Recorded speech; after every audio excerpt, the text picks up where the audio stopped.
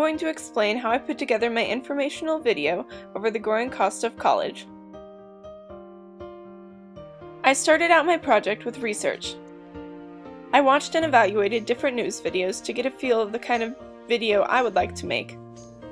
And I did lots of research on the college admission process, what causes the rising costs of college, and what can possibly be done to reduce those costs.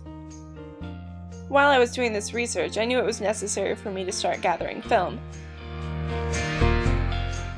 I went over to Bethany College to accumulate film that would go in between interviews. This film could be placed while I talk about other information that is also relevant that was not talked about during the interview. A legitimate interview for this kind of film felt pertinent, and I contacted the student life director, Charlotte Anderson, at Bethany College to set up an interview, and she also got Amber Maynard, the financial aid director, to join us. I knew they were going to be very helpful resources, and I needed to think of some good questions to ask them. This is where I pulled out my research. I decided what information would be relevant to my film and what information would be relevant to an interview. Some facts could just be stated while filler film played behind it, and others should be elaborated on by a reliable source. During the interview, I treated it as sort of a conversation with a purpose. It was relaxed but serious, so I could get all of the information I needed.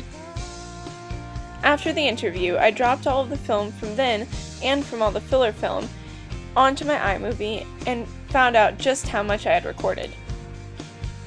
I had over an hour of footage from the interview alone, so I really had to cut down and decide what was relevant to my topic.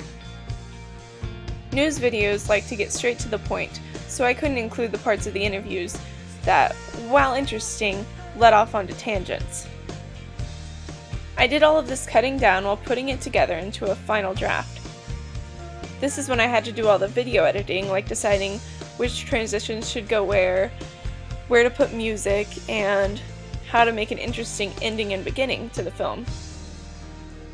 In the end, I had to be detail-oriented and very intentional with how I cut and placed the shots in order to create the finished product that I am proud of.